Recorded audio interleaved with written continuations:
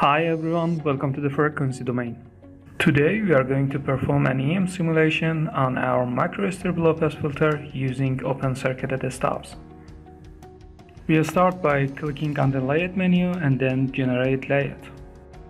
Here is our layout and it looks like as we expected before. First we add two ports at both ends.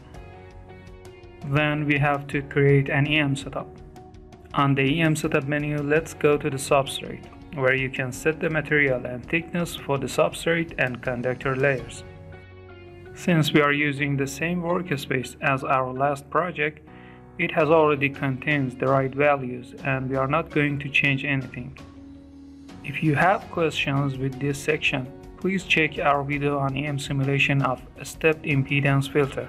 For the port calibration this time, let's use the TML calibration. If you use this type of calibration in your simulation, it means that the filter is supposed to connect to Microstrip transmission lines in its input and output. Like when your filter is a part of a bigger Microstrip network, and let's say that it connects at the input to another Microstrip filter and at the output it connects to a Microstrip power combiner. For the frequency plan, we need the response to 30 GHz at best. And on the option menu, we will proceed with the default number for the number of mesh cells per wavelength. Now we are ready to save the simulation setup and hit the run button.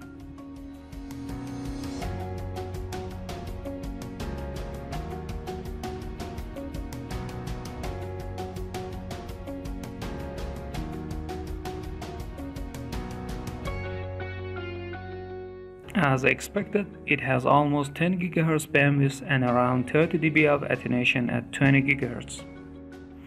Now someone might say that 70 micrometers for the width of the open-circuited stub is not really practical, and it's true. So we can redesign the filter using a substrate with higher dielectric constant or higher thickness, or we can perform some optimization and set the minimum width to 100 micrometers, which is more practical. But just for a try, let's see what happens if we just change the width of our narrowest stub from 70 to 100 micrometers without any further optimization. And we can also add another correction factor for the 3 dB bandwidth frequency. Now we should generate the layout again and run the simulation once more.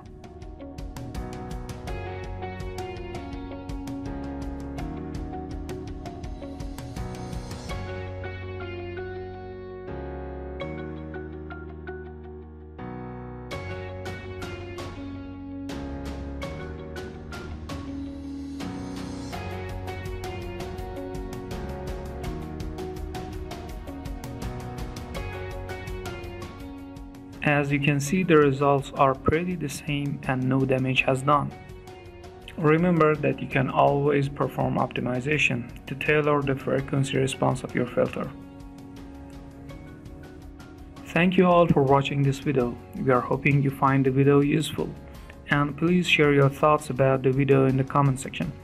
If you liked the video, please don't forget to hit the like button. And you're welcome to subscribe the channel for more videos. Good luck and see you next time.